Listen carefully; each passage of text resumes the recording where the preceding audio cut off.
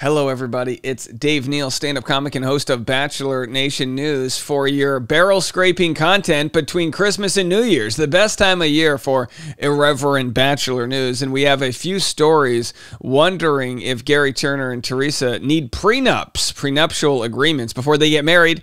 Just over 1 week from, I guess 1 week from tomorrow, they'll be getting married on ABC. It's going to be a event nobody shall want to miss unless there's anything better to do. But we'll be here covering it as we always do. Follow me on Instagram at DNeals for stand-up show updates. Next Thursday, the week before their marriage or their wedding, I'll be performing stand-up at Rec Room in Huntington Beach, California. If you want to come to that show, link for tickets right down there. Also, patreon.com/Dave Neal. I will be there this morning at the 10:30 a.m. hour. If you want to come hang with us in the private live stream, and every morning and afternoon, Bachelor Rush Hour, the hit podcast, which, by the way, it has been a very successful year for the podcast, so thank you to everyone who's stuck around for that and these videos. It's completely different content. I'm giving you all new pop culture content, and if you enjoy me rambling, you're going to love what we have over there. All right, so this whole story kind of came about organically through seeing a few different pieces of coverage here. Bachelorette Windmill, one of our favorite Bachelor Instagram accounts, posted this. Teresa supposedly wants a prenup before a wedding. Sources say Gary is offended by this and thinks she doesn't trust him. So who are the sources? We have no idea. This is what appears to be an original piece of content from Bachelorette Windmill. Even Date Card Pod said, is there a source for this?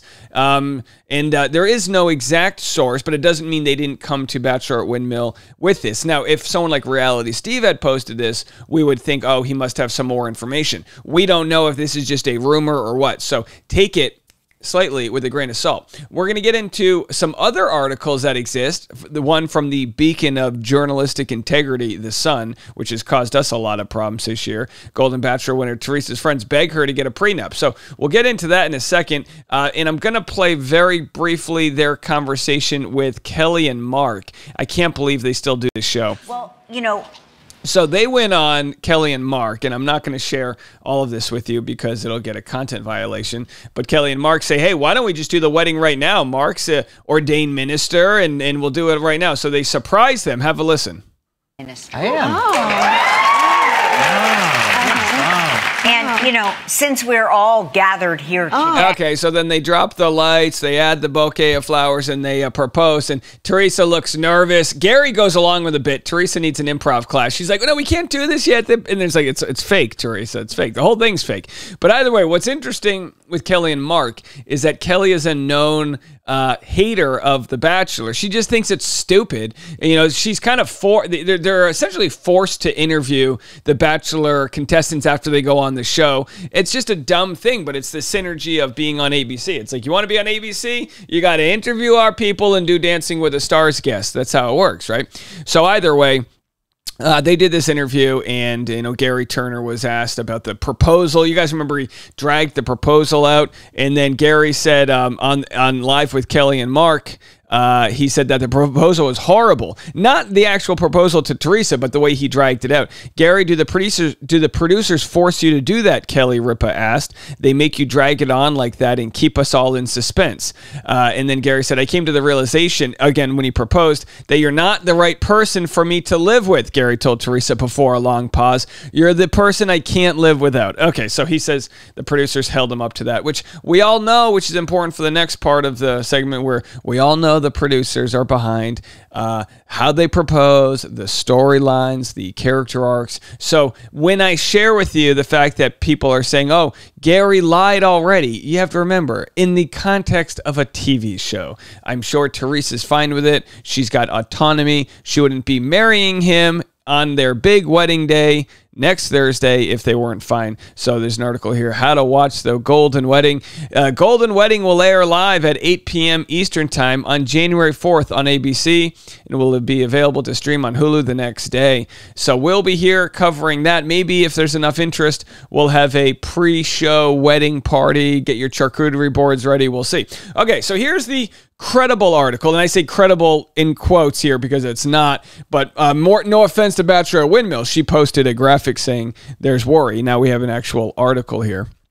Golden Bachelor winner Teresa's friends beg her to get a prenup after fiancé Gary Turner is caught lying. So we'll get to this article in a second, but first we've got here 2 different articles that share how much they're worth, which these articles, by the way, are rough estimations. Do not take this seriously. They say Teresa has a net worth of $500,000 to $1 million, and then Gary Turner has a net worth of about $1.5 million per Life and Style magazine. He was a retired restaurant owner, which, by the way, probably made a good amount of money. He owns property. If you bought it before the last couple booms, it's probably worth a ton of money. And he's, whatever. So he, I'm sure Gary's worth a good little chunk there. And a lot of folks will say, well, when Gary decided to propose to Teresa, it wasn't till the moment where he found out she was worth money. And it's like, well, maybe Gary liked her because she was worth the same amount he's worth and they were on the same page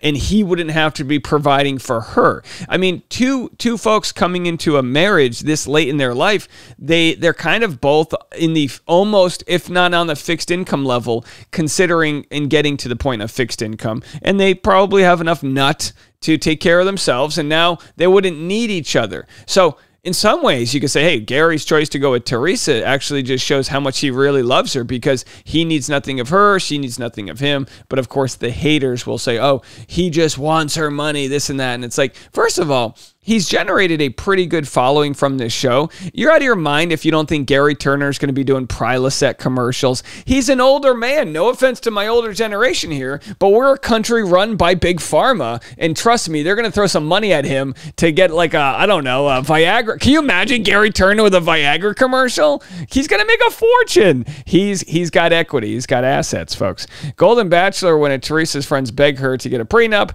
Gary and Teresa are set to be married January 4th in a wedding that will be live streamed on ABC. Those close to the show's final rose recipient, Teresa, have begged her to use protection. What kind, we ask? During the Golden Bachelor finale, Gary proposed to Teresa, choosing to give his final rose to her instead of 64-year-old fitness instructor Leslie. However, nearly immediately, Gary's thorns came out as he was caught lying or contradicting certain aspects of his life.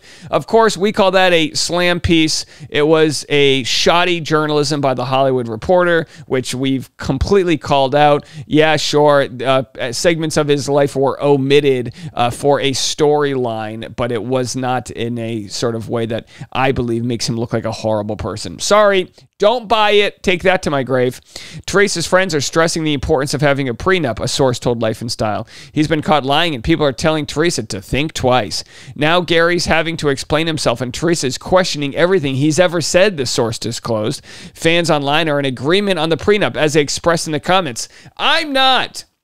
Actually, I am for a prenup. I will, but not for the reasons you think. As my wife, I was talking to her just recently, and she said, prenups are good because, what if Teresa has family assets? They don't want to get them tangled up. I know my mom and her siblings were caught in a nasty, nasty court battle because their mom remarried, and the kids of the remarried father wanted assets that they thought they were entitled to.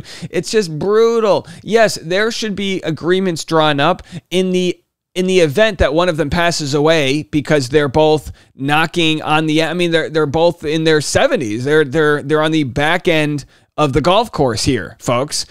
So when that happens, you're going to want to have it all divided up. The last thing you want, and again, I know that's more of a will and less a prenup, but the last thing you want is to have your kids fighting after you're gone. That just sounds horrible.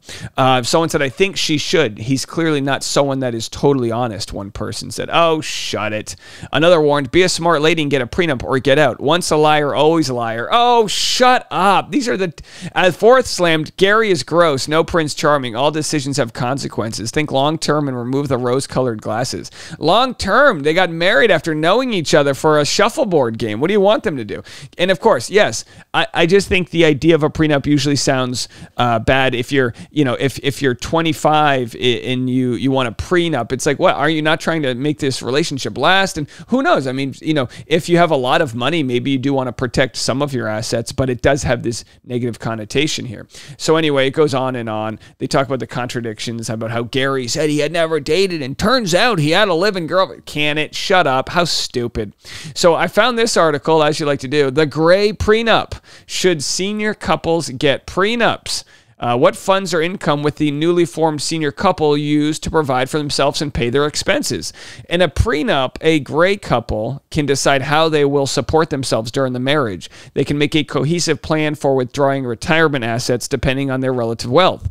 For instance, if one of the spouses has a very large retirement plan and the other does not, the couple can make a mutual decision to rely more heavily on the larger plan. The couple can commit to sharing household expenses or in proportion to their income or assets. Many couples do this informally and can make decisions without wishing to memorialize them in a prenup. Others may want to set these plans out in a prenup. So it's my thing to say, look, do I think Gary would have a problem if Teresa needed a prenup? No. I mean, he's proven over and over again to be a very chill dude. And any amount of these sort of like negative comments that are online about he's a liar, he's this or he's that, I don't think Teresa thinks twice about it. If they don't work up, I don't think a court's going to steal our home and get, like what? I don't know. I could be wrong. I'd love to know your stories. I'm sure there's some horror stories out there. Either way, prenup or not, I don't think it'll be a bad deal if they get one. And who are these friends of Teresa that are running to Life and Style magazine? No offense, Teresa. You might not need a prenup. You might need a new friend group. We'll be back with more content right after this.